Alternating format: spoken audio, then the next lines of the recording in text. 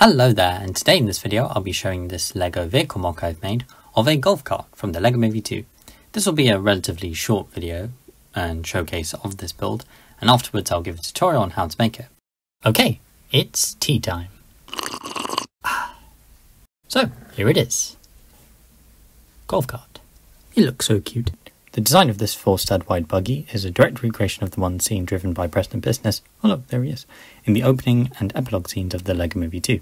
Both scenes conveniently show the model at two key referential angles that help you, and indeed helped me to recreate it.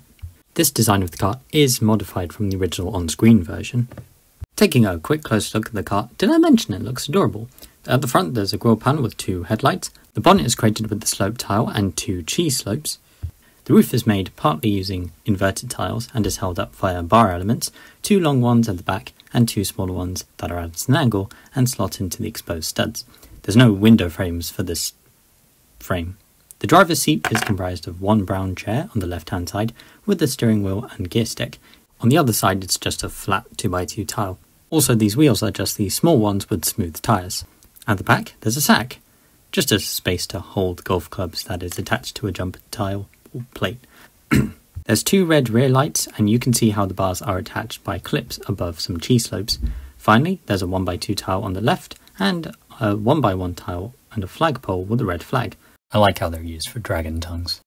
So my golf cart design, as mentioned earlier, has been modified from the on-screen design because trying to make this exactly as it appears, one for one, accurately, is actually impossible in real life. It reminds me of this one BrickBlogger article a few years ago doing a comparison between the double-decker couch designs for the official build and the on-screen build, and pretty much highlighting how trying to make it as it appears exactly on screen is pretty difficult in real life. And the same applies to this golf cart. Making it 100% accurate is just not possible. Problems. 1. On screen the headlights are attached using neck brackets, and while they'll still fit, they won't leave enough room for the wheels to spin freely. 2. The front bars are attached illegally. 3. The tiles at the back aren't supported by much, especially the one with the flagpole side that's not even attached by anything, so it makes this kind of fragile model even more fragile.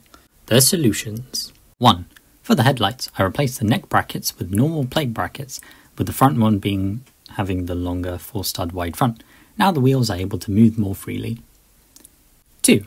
I inverted the way the front bars are attached. I replaced the 4 long ones with 3 long bars and having them be connected to bar holders attached to the clip tiles, which are oriented differently. As you can see, the size between them seems to be roughly the same, and they're still able to be slotted into the exposed studs on the roof. 3.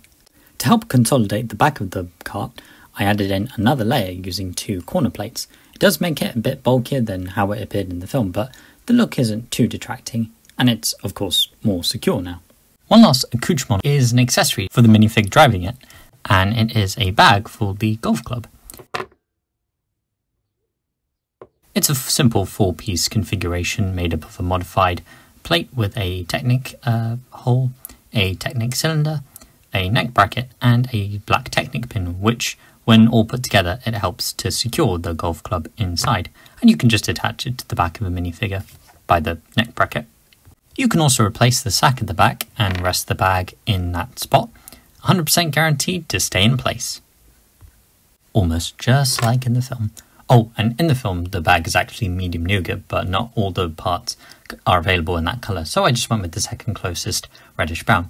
But you can also make this in other typically sporty colours like black, white, red, basically any colour where the main integral pieces are available in that same team colour. So that's the bag out of the bag. Wait, what? So that's it for my look at this LEGO build of a golf cart inspired by the design seen in the LEGO Movie 2. It's about 3, almost 4 years late, and I've been trying to figure out how to build this since I've first seen it. But only recently I've now finally come back to it with a close recreation that I think looks pretty terrific. I will not do that pun again. So yeah, now to close off, here's the tutorial on how to make it.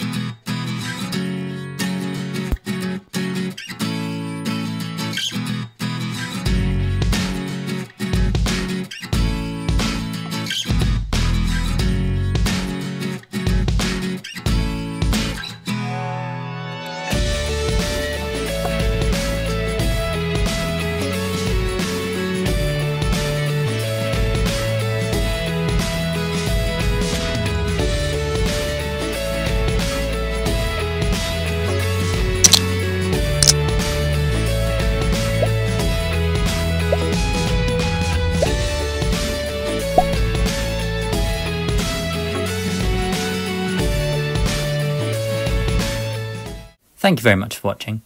So long and out. Ooh.